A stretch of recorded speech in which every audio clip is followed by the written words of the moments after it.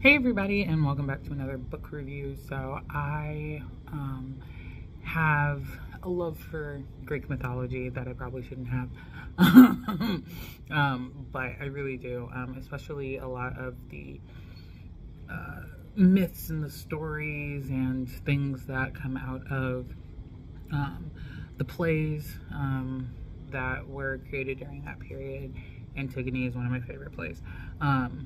And so I was very excited to read another Hannah Lynn audio book / read, and that is, or the book is A Spartan's Sorrow. And the whole time I was reading, I was like, I need somebody to make this a play because I want to be Clytemnestra. Like, back when I was in college, one of the plays that we did was the Penelopeid, which tells the story of the Odyssey from Penelope's perspective. Penelope is Odysseus's wife, and just kind of everything that's going on back at home. And so this story follows really the same format of it is telling the story of Agamemnon and everything that's going on back at home with his wife Clytemnestra while they are all off fighting. All the men are off fighting in the Trojan War. So I was very, very excited to read this story because I love stories like this. And this is the second in her like series of like stories about like kind of changing up like the whole Greek mythology thing, and giving like a different perspective really. And so I was I fell in love with it right away because it reminded me of the Penelopeid, and just the characters and the way that she created a slightly different angle of the story was phenomenal. Just really, really loved it. So yeah, it's a great book. I am giving it a 4.5 out of 5. Partially not a 5 because I wasn't as big of a fan of the ending. I felt like there were multiple points where the story could have ended, and I understood why she took it all the way to the end of the trial of Orestes, but I just kind of felt like the trial was like, it happened, and then it was like, okay, cool, great, sweet. Like, it just kind of dropped for me right at the end. But that said, the rest of the story, loved it.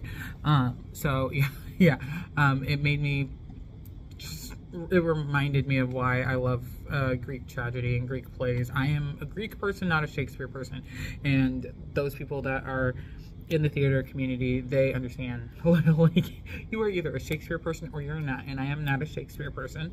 I am a Greek person. I love the Greek stuff. So yeah, I just loved it. Such a good book. I'm very excited to continue to read the books in the series. And there's some other authors that are doing some other similar things that I've had on my list. So I'm working through all of those. I'm very excited to work through those.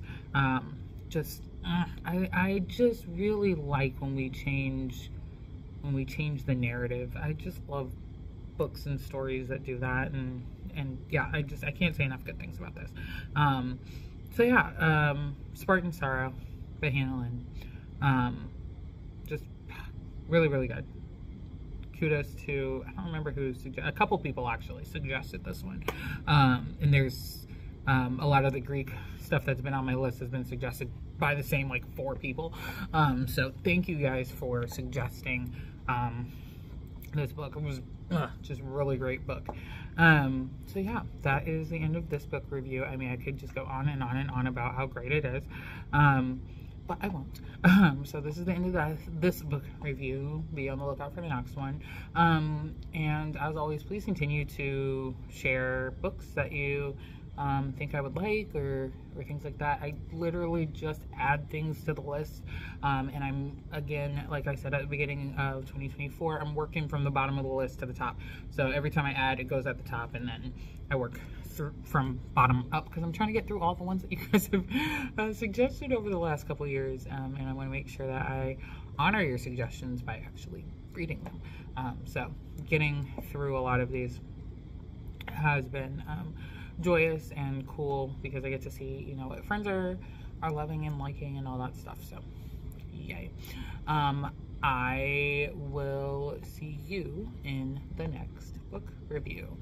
Bye.